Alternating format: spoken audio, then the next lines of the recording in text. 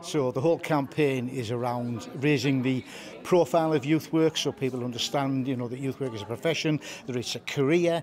We're looking for more people to come into the profession. We're looking to train more people to be youth workers of the future. We're looking for more investment into the sector to ultimately to support young people. So, please sign the petition. There's a QR code you can use.